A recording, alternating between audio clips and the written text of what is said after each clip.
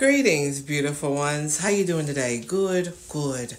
All right, so I have a question for you. My question for you is, what is your why? Why is it that you desire to do the thing that you want to do in your life?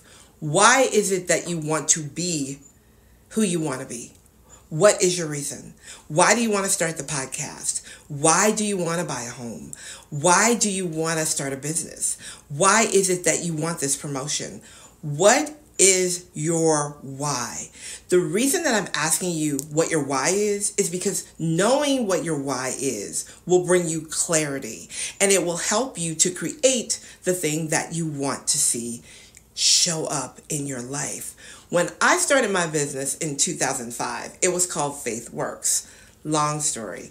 The reason why I started Faith Works is because I wanted to help raise the consciousness around conscious creation and prosperity and add the spiritual component. I wanted to teach people that faith worked, that you had to believe and you had to have faith to bring forth the thing that you were asking for. That was my why. My other why was because I did not want to work 9 to 5, 9 to 8, depending on what was going on. I wanted to be able to be a mom and be home for my children. I wanted to attend events, etc. That was my why. Once I got clear about what my why was, and I realized that my desire was relevant and that I was worthy to achieve these things, things started happening in my life.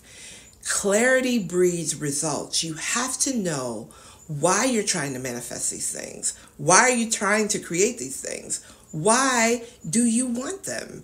Once you do that, you will see success happen in your life. You have to make the shift from take some time and revisit your why. Get clear about that.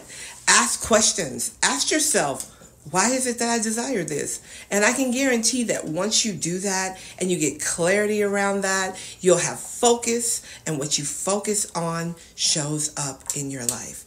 Try that and let me know how it works for you. All right, I will talk to you soon. Bye for now.